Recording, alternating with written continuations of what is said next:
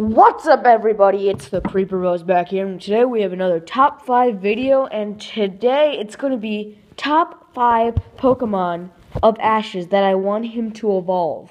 I know this probably will never happen, but it's just a video that I just wanted to make, but it'll probably happen. And let's start off things with number 5, which would be Quilava. He's such a cool Pokemon. And he would be a great fire addition to his to Ash's team, but he never got the chance to evolve, which is kind of sad. And Typhlosion is just a sick Pokemon, and I would also think it would bring more attention to Gen 2, because Gen 2 is often forgotten. At number 4 would be Squirtle. Squirtle had to be on this list because you've seen him so much on the anime, but you've seen him so much in the anime, but he started getting less popular because he never evolved. I mean, how cool would it be to let Ash have his Squirtle as a Blastoise?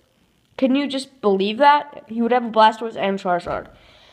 At number 3, it would be Gible. Gible, I'm just saying, he never had that great of a dragon type, and Gible had amazing movesets. As one of them, it was Drake or Meteor, and if he evolved, Ash would get a pseudo-legendary. We're not including Guja or anything, but he'll get a pseudo-legendary, freaking Garchomp. Just think of that. Wouldn't that be cool to you? At number 2 would be Corphish. He's a strong Pokemon, but he never evolved. He was a strong Pokemon, but the lack of evolution made him less valuable on Ash's team. That's why he should evolve. And before I get into number one, I just want to shout out some honorable mentions. Like 1, Bayleaf. But I didn't put Bayleaf because of the lack of space on this, and Bulbasaur. So those are just my 2 honorable mentions. And now, at number 1, drumroll, it's Totodile.